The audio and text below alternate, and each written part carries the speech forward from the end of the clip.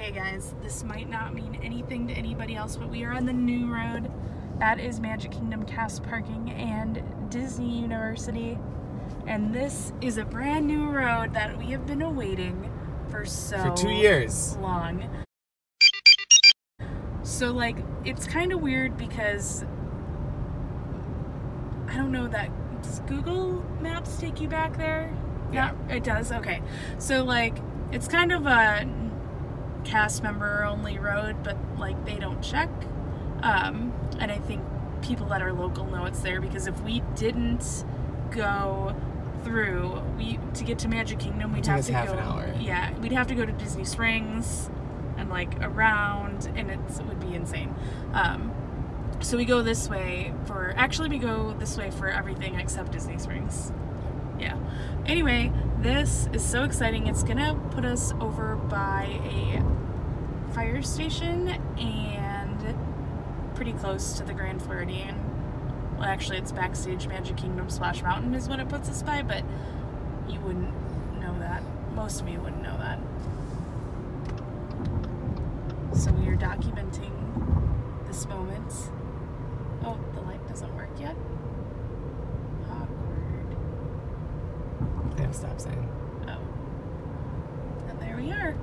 Now this is where we would normally catch up with this road. This is very exciting. Also, I know this is really dark. Now it's not. Everything's really fuzzy. We're eating dinner at 10:30 p.m., but we'll explain that later.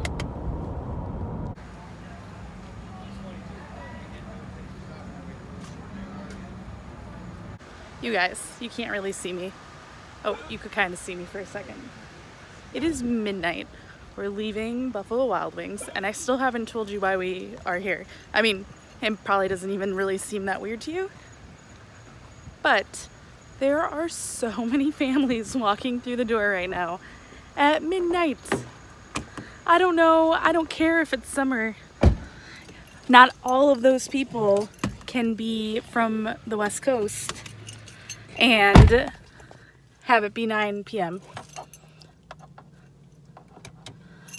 Yeah, it's crazy. I mean, like, literally the whole dining room is like full of children, like And massive large parties of 12 or more. But should we tell them why? We'll wait till we get home. We'll tell you why we came when we get home. Sock. She needs a sock to be free. We're talking about sometimes Gadget looks like a house elf.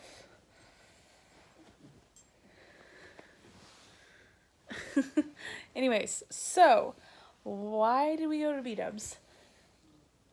Well, besides the fact that we like it. And it was the only thing open.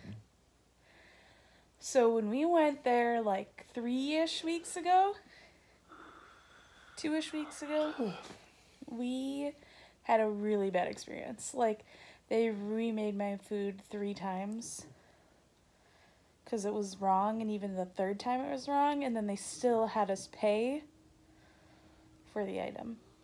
And like, Duncan was done eating way before I had my correct food. I wasn't with you for that one. That was with my mother. Yeah, that was... Cat wants attention. Yeah, he's way over there. So yeah, the manager called because the manager that was there was stupid, and I mean, I would say a lot more in detail, but in general, she just wasn't good. And so she gave us $40 to come back in. This experience, our service, well, our service was great last time. It was just our food was wrong a million times. Our server was great though, but it was the same manager that was there the other night that was really crappy, and like the manager that gave us the credit was like, the manager will come over and check on you and make sure everything's okay. Oh no, this girl did not come back. She looks like 12. Like, she has to be just 18, right? Maybe 20? Oh, 21.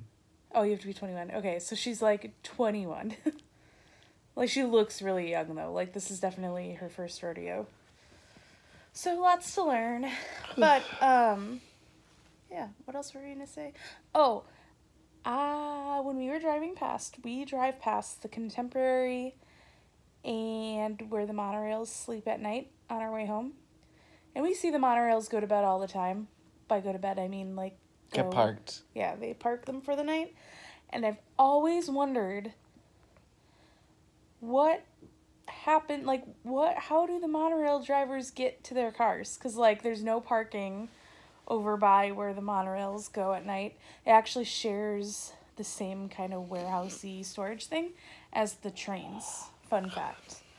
And I always wondered, like, do they walk to Magic Kingdom parking? I mean, they could, but like there's not really the best walkways, and That like, seems inconvenient and unsafe. yeah, and like it's really dark back there. So anyway, my point being that we drove past and I saw a white van that was labeled monorail transportation, and it answered my question. I still don't know where they park though, so I don't know if they park over at Magic Kingdom or if they park over at the TTC or both. I guess it really doesn't make sense for them to park at West Clock, because then they'd have to take the bus to the Utilidor, walk to the front, hope they start, like, at Magic Kingdom. You know what I'm saying? They'd have to, like, get in the Utilidor, go up on stage, by the main entrance, and, like, walk up the ramps. So I feel like the TTC is probably their home base. Maybe. Because that's where the monorail break room is, isn't it? I have no idea. I don't know. Anyway, I was just excited to find out there is a monorail van. But we have to go to bed. Tomorrow is going to be the most fun day ever. A challenge we've been wanting to do For months. for like 3 years. So come back tomorrow. You'll want to. Bye-bye. Thanks for coming to the show! As for what it's worth, What did he say? I'm sure